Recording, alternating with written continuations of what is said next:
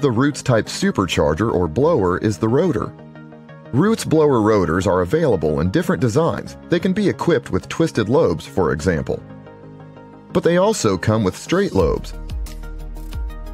First, we look at a very simple variant with straight lobes.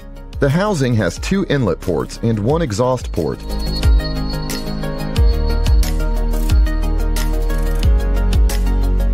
The rotors have 3 straight lobes and do not touch each other. A gear wheel transmits the rotational motion. To better understand the airflow, we simply pass a colored liquid through the blower. This allows us to easily understand how the lobes convey the fluid from the suction side to the pressure side.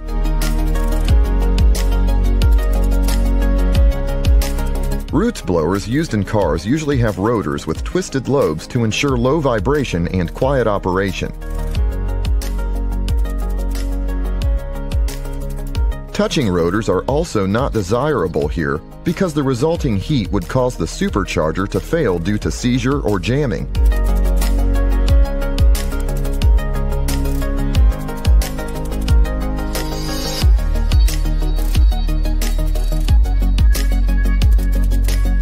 Via an air inlet equipped with an air filter, the ambient air reaches the rotors through a pipe, which transports the air down.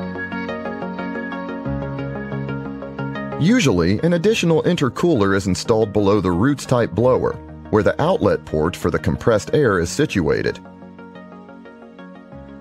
The air passes through the fine metal elements that have water running through them. Thus, the air can release its high temperature created through compression to the water. The cooling occurs because hot air takes up more space. As the air gets cooled, the molecules contract.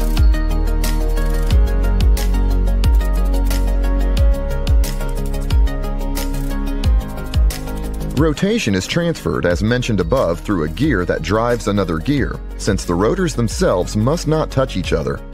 The rotors can then be set in motion by a belt, which is driven, for example, by the crankshaft.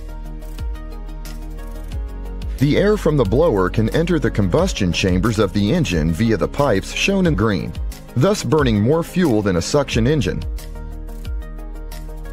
As already mentioned, it is useful to cool the air so that more oxygen can be pushed into the combustion chambers.